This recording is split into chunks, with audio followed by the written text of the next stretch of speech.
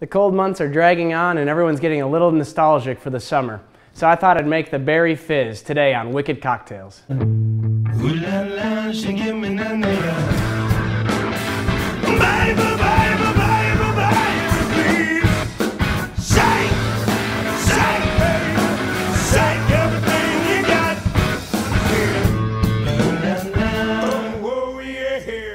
Hey, I'm Mike Holmes. I'm an owner and bartender at Wickman House, and today we're making the Berry Fizz.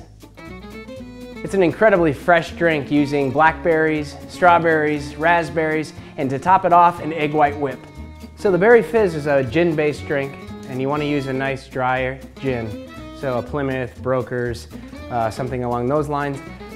Simple syrup, fresh lime juice, fresh lemon juice, and then today we're going to be using raspberries, blackberries, strawberries, and an egg for the egg white whip. Alright, so the Berry Fizz is a little bit more of a labor-intensive drink, but it'll really make your friends impressed. So start with your mixing glass and your fresh berries. I'm going to go 2 blackberries, 3 raspberries, and maybe, let's say, 6 of these strawberries. I like strawberry a little bit better. I'm going to take your muddler and muddle these all down real nice. So you're going to want to make a nice kind of a pulp out of it. So make sure they all kind of look the same, they're all mashed the same way. And then I'm going to grab my gin and 2 ounces of gin. I like to rinse off my muddler with the gin and make sure I get all those berries there. So about 2 ounces of gin, and now we're going to go simple syrup.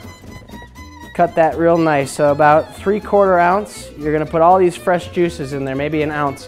So you're going to put fresh lime juice and lemon juice, and that uses that's kind of a tartar flavor. So 1/2 ounce there of lime, 1/2 ounce of lemon, and we're going to take our shaker, fill our pint glass with ice there, and just really shake it. You're going to want to pass all those juices around there. This is kind of making it almost like a smoothie there, so you're breaking it down even a little bit more with all those juices. So I'm going to take that, I'm going to crack this open, and just kind of set it aside here. So there we are. And now, this is where the labor-intensive part really comes into it. So I'm going to take an egg and a copper bowl, or any mixing bowl that you have, but we use a copper, it speeds things up a little bit. Just make sure it's a cold bowl. It's going to take you a little while anyway. Crack the egg and separate the egg white. There you go. Set the yolk aside. You can use that for breakfast or not.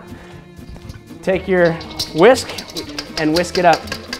If you have the space, or if you have the desire, you could also put it on ice, the bowl, while you're doing it. It kind of speeds things up a little bit here. And as you see, it's going to take me a little while to do this. And when the consistency kind of gets like meringue, you know that you're done. All right, so I'm just going to set this aside here for a second. And because I don't like to have a bunch of the pulp and everything from the muddled berries, I'm going to fill this glass up with ice. Big cubes as we like, or crushed if you really want to get fancy. And then I'm going to use a strainer to strain through. So just a regular, if you want a juice strainer, pulp strainer if you'd like, Hawthorne strainer to get the stuff out of the mixing glass.